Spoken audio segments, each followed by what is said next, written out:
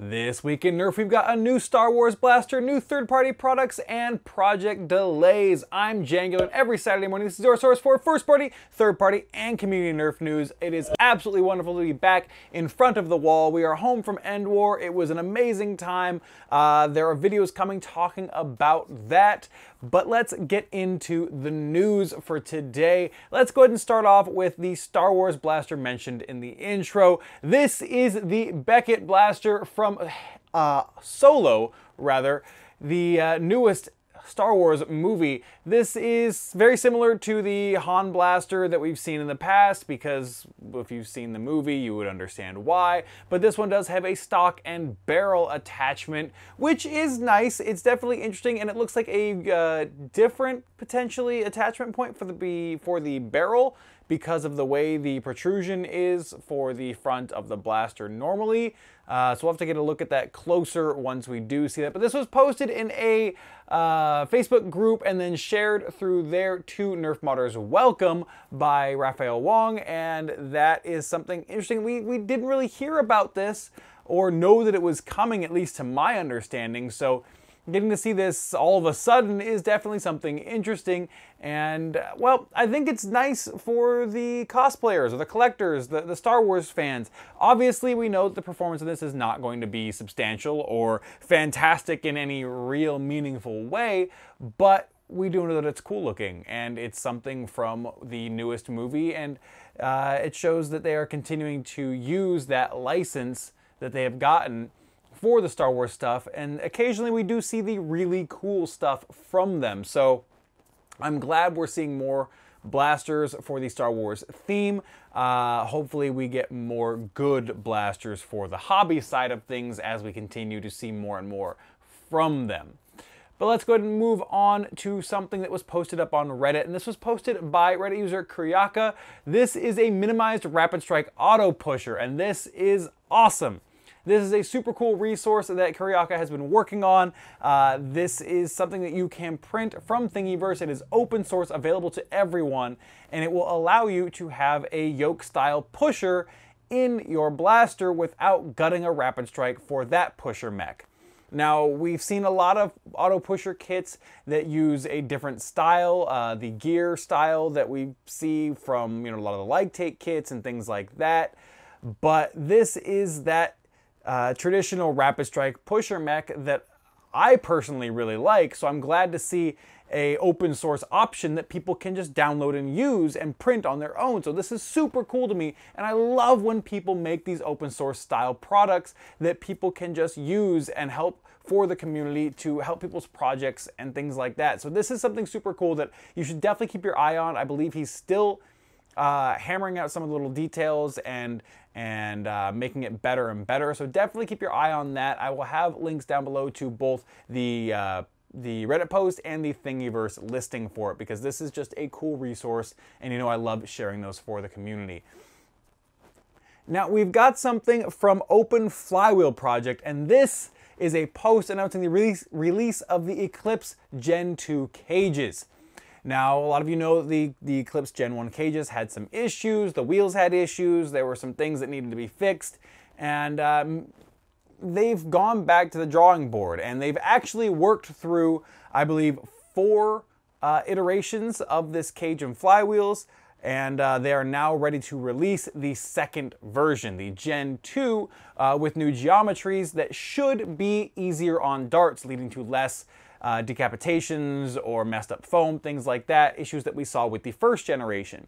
So fingers crossed that is the case. The projected FPS is 170 to 190 depending on dart choice. There are some suggested darts that you use with the system, so it's not a freewheeling system where you can throw in anything you want, but there are some darts that will perform better than others, so keep that in mind. The price currently is $70 US plus shipping. Shipping in the US, I believe, is only like $4, but if you are international, it will cost you a bit more. Actually, I do have a poll up right now on Patreon. So if you are a patron and you have not voted in that poll, I actually am looking for your thoughts on whether or not I should pick one of these up for review, because it is interesting and I do want to be able to share that. But if you have not voted yet and you are a patron, definitely go do that, because it is very close. So Wanted to get that out there, but it's definitely good to see that they have been able to work through their issues and test things out. They've been testing these cages apparently in the New York area at their games for a little while now. So fingers crossed for good results from that. I'll definitely be looking forward to it. But let's go ahead and move on to something else. Let's talk about jet blasters. Now, with the Cetus shipping, it's time to move on to the Omega. Actually, real quick, they did release in this video that will be linked down below that Sykes speculation seems to have been the case for the delays in shipping. So the CETA are now shipping and the halt has been lifted. So fingers crossed, you should all be getting your CETAs soon that ordered them. But the Omega kit has been pushed back to July, the end of July, I believe it was.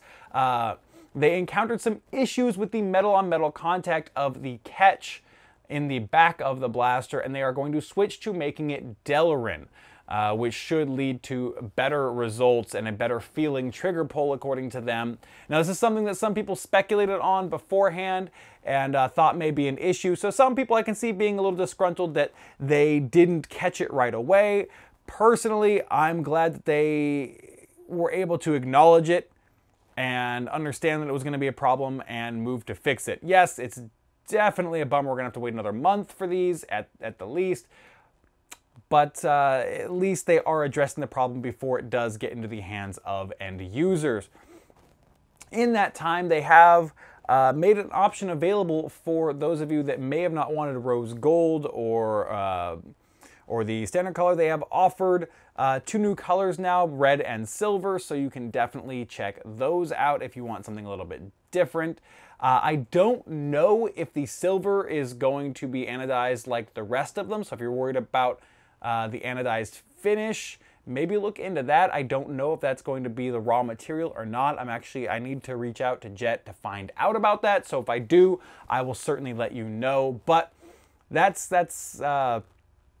unfortunate news for Jet because they do have the history of pushing things back. But at least they are communicating about it this time and letting us know, which is, to me, a plus, but it still means a delay. So there's pluses and minuses here. I certainly hope they don't have to delay it again. But with that said, let's move on to our mod of the week.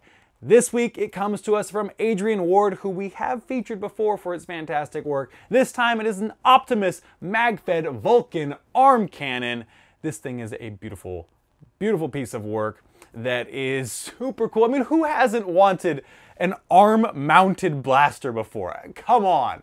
It is absolutely an awesome idea, and he's actually taken the Rapid Strike pusher system and used that inside the Vulcan, changing it up from the belt-fed to mag-fed, which is always a good choice in my opinion. It makes things far easier to work with, but it just looks awesome. And something that I love is within the whole grip system inside of it, he has actually added the mag release. So you can activate the mag release from inside the grip of the blaster, which is a super cool choice. Absolutely love this thing. It's really, really creative, really interesting, and just really cool looking. And who wouldn't want to have 2 of those? Oh my God, can you imagine 2 of them? That would be so much fun. Okay. That link is going to be down below, of course, and I've actually also included a link to their group page where there are other people that he is in a modding group with where they will post their stuff. So if you want to follow along with them, definitely go check that out down below. That's going to bring us to our video of the week, and this week, there was a lot to choose from. There's a lot of End-War related stuff to choose from. Unsurprisingly, gonna be honest, next few weeks, probably End-War related stuff because there's so much cool stuff coming out. But we decided to go with someone we have not featured on the channel before, and that is Detroit Dart Club. This is their End-War 2018 highlights, and I've been watching Detroit Dart Club stuff for a little while now, and I love his footage style. He gets some really good quality footage, some really good B-roll, some really good interesting visuals, so definitely this is something cool that he filmed throughout the entire weekend while giving his insight and his experiences and discussing End-War as a whole through his eyes, which was really enjoyable and entertaining for me. I thoroughly enjoy getting to see good solid quality footage of events. So he got FoamCon, he got Endor proper as well. So definitely go check that out. Before we get to that though, we are gonna say, if you do have a video of the week or a mod of the week or anything like that that you would like to see on the show or you think should be on the show, maybe something I missed, always feel free to leave those down below. I love hearing from all of you. It is absolutely great, and I love hearing your thoughts on all these things as well. So if you are new to the channel and you enjoyed this video, feel free to hit that subscribe button for more in the future. And if you want to check out the Detroit Dart Club video, it's going to be right over here. So as always, thank you so much for watching. I'm glad to be back. I'm Jangular, and I'll see you next time.